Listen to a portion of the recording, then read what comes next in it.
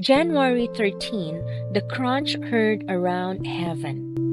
When the woman saw that the tree was good for food, and that it was pleasant to the eyes, and a tree desirable to make one wise, she took off its fruit and ate.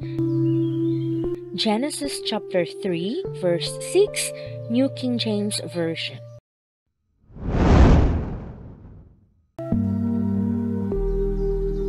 Remember the story about Eve taking the forbidden fruit in the Garden of Eden? In my mind's eye, I imagine the crafty serpent apparently relaxing along the leafy limb of a tree that God had instructed Adam and Eve not to touch even. Slyly, he plucks a piece of fruit from a nearby branch, examining it before taking a bite and smiling. He then looks down at the woman he knows is there. His smile broadens as he surprises her with a declaration.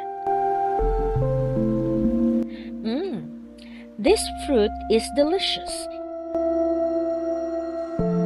With amazement, the woman looks up into the tree at the talking serpent enjoying some forbidden fruit, apparently with no ill effects. Would you like a taste? Eve knows what God has instructed about this tree, but the serpent assures her no harm will befall her. He appeals to her pride and informs her that she will be like God if she eats of the fruit. So, because the serpent has so quickly and convincingly turned Eve's attention from God to herself, she looks at the exquisite fruit more closely. Then she reaches up her hand and plucks a fruit for herself. In my mind, I watch in slow motion as the beautiful young woman next raises the fruit to her lips, which she slowly parts, momentarily resting the fruit against her teeth.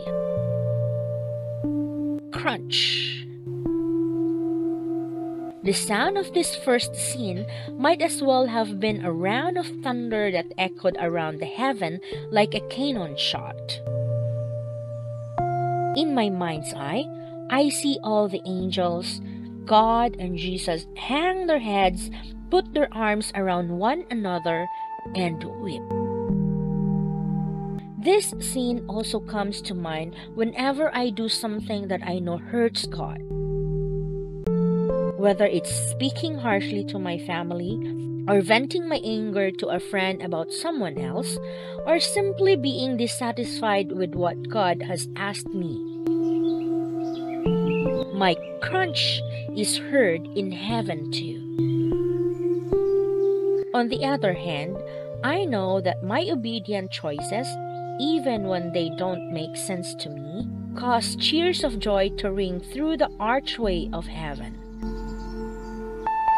Oh, how I want to be the cause of those delighted shouts instead of my sin crunches bringing additional tears of sorrow. May our prayer be for God to give us the strength to obey Him, even when the enemy tries to twist something apparently good into a temptation that could entice us to disobey. God desires us to love and trust Him and make choices that honor Him and His words. Cindy Woods.